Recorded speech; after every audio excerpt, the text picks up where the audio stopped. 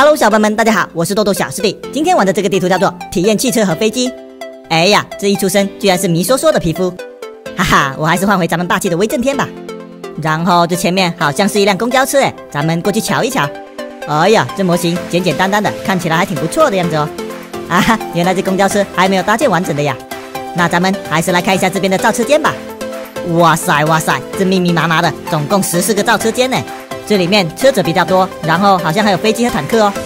咱们现在背包里面已经有这些机器的胶囊了，那现在咱们一个一个的把它们给放出来。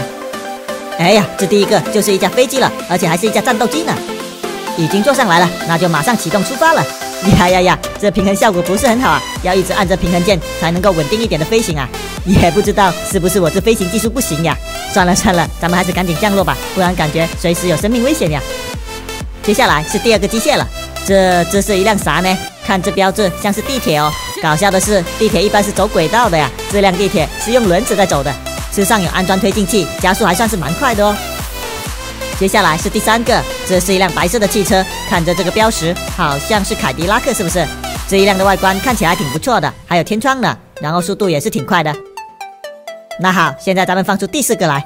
哇塞哇塞，这是一辆装甲坦克啊！这一辆的造型那叫一个帅呀！然后这奔跑速度也是杠杠的呀！哇哇哇，它居然还可以发射导弹的呀！不错不错，这一辆目前为止是最帅最酷最厉害的。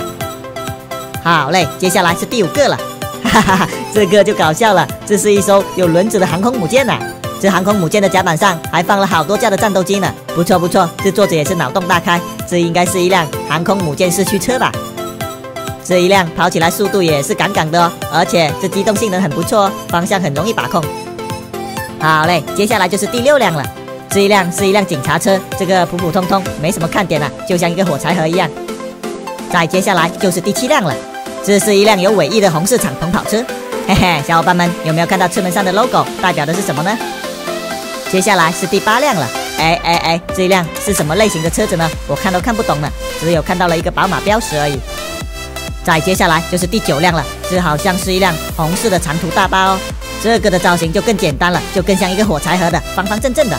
行驶速度倒是很快，但是感觉很不平稳的样子，随时感觉会翻车的节奏哎，果然还真的翻车了呀。接下来就是第10辆了，这是一辆有宝马标识的黄色跑车吗？这车顶后面的造型跟咱们常见的普通汽车不一样啊。然后就是第11辆了，这也是一辆黄色的汽车，看这车头的车标好像是玛莎拉蒂呀。嘿嘿，要是在现实生活中有一辆玛莎拉蒂，也是蛮土豪的了。接下来就是第12辆了，从屁股的车标来看，这是一辆特斯拉呀。